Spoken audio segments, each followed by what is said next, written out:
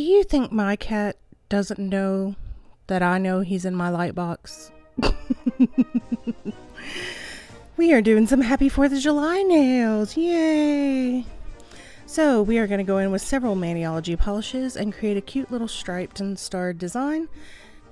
I just want to give this disclaimer. I'm aware that the stripes on the flag are red and the stars are blue. I reversed it. It's artist discretion. I know. This is a beautiful gold, by the way. If you haven't tried that one out, you should definitely check it out. I am going to use 2 coats of BAM white as a base coat.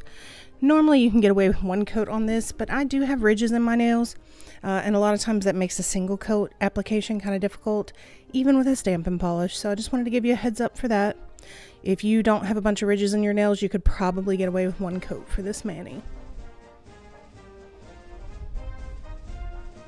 So Music Geek incoming at around the 2-minute and 3-second mark. The best piccolo solo in a march is coming up. I used to play piccolo. I loved this. This is one of my favorite things to play, Stars and Stripes.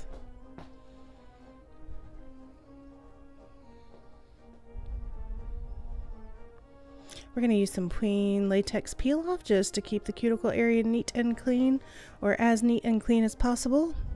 And I'm going to grab this Winstonia plate first to do the stripes for the flag on my nails. Again, I know this color is not correct. I did it on purpose. I have my reasons, that's all I'm saying. These plates from Winstonia stamp very well. I know you can find them on Amazon. If you haven't tried them before, the little shorter round ones, I just want to give you a heads up, they are not very big images. So if you have super wide nails or very long nails, they may not be for you. But they are cute if you have short nails. And right now I'm rocking the shorties, and I'm enjoying playing with some of these plates I haven't played with too much. Piccolo. Turn it up and listen. I'm going to stamp some red stars here on the middle finger, and on the last finger we are going to do some gold stars. And I switched that over to the Pueen, what is that, Pueen 44 plate. These are also very good if you have not tried them out.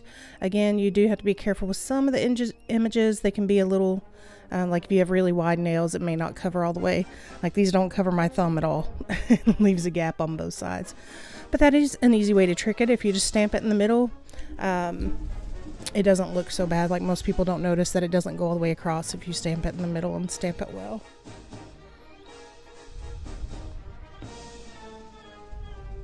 More piccolo. So I'm going to go through and use my Hansen Insta-Dry Top Coat or Dries Instantly Top Coat. Do be careful with Cherry Bomb. I noticed it tried to smear a little bit. It didn't, but it thought about it. It thought about it. This is what everything looks like with the shiny top coat on, but we're not done yet. We're not done because we have a matte top coat. I don't know. There's just something about matte on white that I really, really like. So here is what it looks like after the matte top coat. I really hope you enjoyed that. I hope you guys have a great, happy 4th of July weekend. Thank you so much for your time. I appreciate you watching. Click in the upper right hand corner if you want to see some more nail art. Thank you. Bye-bye.